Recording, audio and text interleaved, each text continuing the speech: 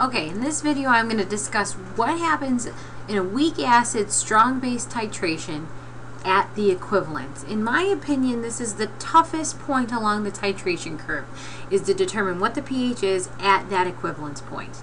So let's first talk about what the equivalence point means, and that should just be singular.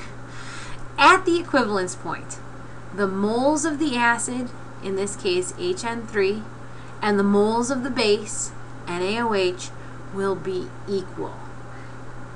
So let's start and figure out how many moles of our acid do we have. We have 20 milliliters of the solution. There's 1,000 milliliters in a liter. And the molarity tells us that for every 1 liter of the solution, we have 0.2 moles of HN3. That means our total number of moles is 0.004.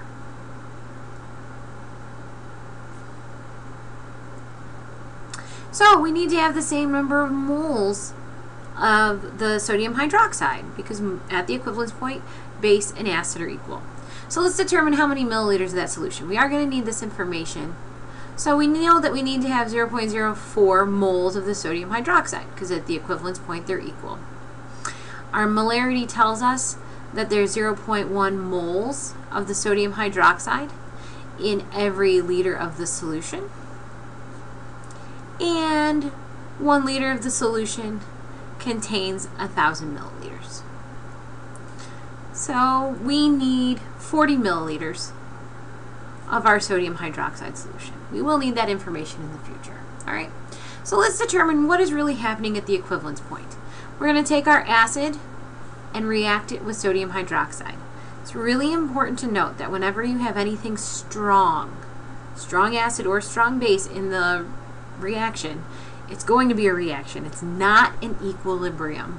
Whenever you have anything strong, it is a reaction, not equilibrium. That means you need an IC final table.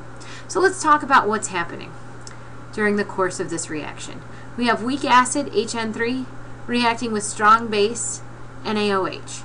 And just to simplify things, Na is really a cation that doesn't participate in the reaction.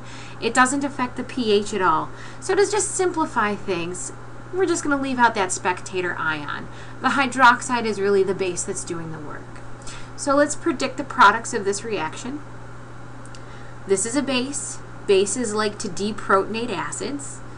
This is an acid. It's going to donate its proton to the base. So when the hydroxide takes the proton from HN3, we form water. And what's left over, the conjugate base of this HN3 after it loses its proton, is N3-. So it's a reaction. We're going to talk about this in terms of moles in an IC final table. So our initial number of moles is 0.004. And because we are at the equivalence point, the question stated, what happens at the equivalence point? We have an equal number of moles of the base. We don't really care about water. It doesn't really have an impact on our pH. It's just there as a solvent. So we don't really care what happens to it. We have initially 0 N3-. Now when you're looking at an IC final table, you're really talking about what is the limiting reagent? What happens during the course of the reaction? What's used up? At the equivalence point, we're at this perfect place where nothing is limiting and nothing is in excess. We have exactly equal amounts. So during the course of the reaction, all of the HN3 is going to go away. All of the hydroxide is going to go away. And we're going to gain that same amount in the conjugate base N3-. So, final. After the reaction has occurred, we have no HN3. We have no hydroxide. But we do have some N3-. Let's talk about the final molarity. This is where this 40 milliliters is going to come into play. We started with 20 milliliters of the acid, and we dripped into it 40 milliliters of the base. So we have 60 milliliters total. That means we have 0.06 liters total. So the final molarity, 0 for the acid, 0 for the base, and moles over liters gives us molarity 0.004 over to 0.6, 0.0667 molar. Now, the hardest part of this is to recognize that this compound, N3- is a base. We know it's a base because it's a conjugate of a weak acid. So weak acid HN3, conjugate base N3-. So it's not so simple to say what the pH is. We need another ice table to see what happens when we put this into water, because it's going to produce hydroxide because it's a base. So now, this is why I said this is the hardest part. We need an ice table. So we have weak base N3- reacting with water. It's an ice table. It's at equilibrium. So let's predict the products. This is the base. It's going to pull a proton off of water. That gives us HN3. And after water donates its proton, we get hydroxide. In our ICE table, IC equilibrium, our initial concentration of N3- is 0.0667. We don't really care about water. It doesn't appear in the KB expression because it's a pure liquid. Our initial concentration of HN3 is 0. Our initial concentration of hydroxide is 0. The equilibrium is going to shift to the right because we have no products. So we're going to subtract x, and it's 1x because the coefficient is 1. We're going to gain an x, coefficient is 1. We're going to gain an x, coefficient is 1. So at equilibrium, we have 0.0667 minus x, x, and x. Let's talk about the KB expression. Now this is going to be a KB because this is a base. We produce hydroxide. So we need a KB. The KB expression, just like any other equilibrium, is products over reactants to their orders.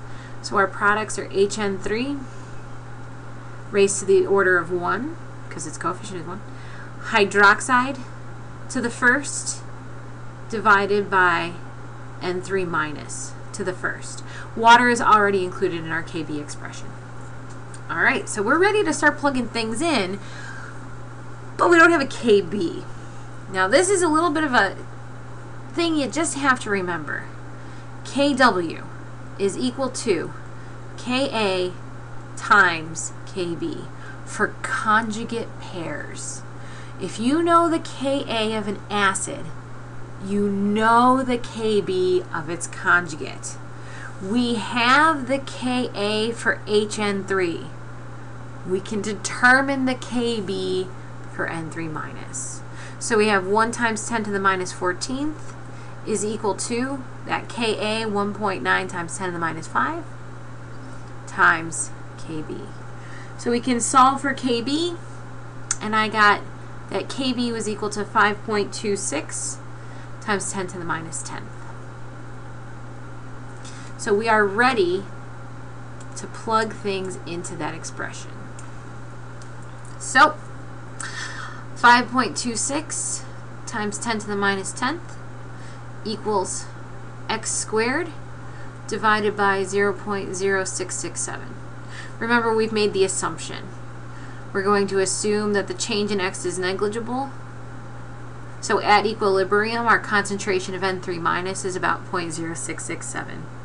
Solving for x, that equals 5.92 times 10 to the minus 6th. Oh, whenever you make the assumption, it's good to double check your assumption to assure that you have not made an invalid assumption. And how you check it is you put x, 5.92 times 10 to the minus 6th, divided by your initial concentration, times 100. And so this is 0.0089%. So yes, our assumption is completely valid. Our change in x is less than 5% of our initial concentration. Now, let's figure out what this x means.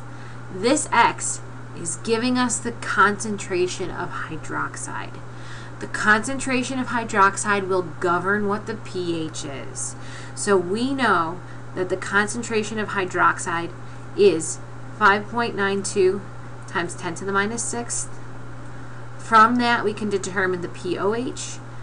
pOH is the negative log of the OH concentration. So the pOH for this solution is 5.23. And the pH is 14 minus pOH 5.23, gives us a pH of 8.77. And this makes sense.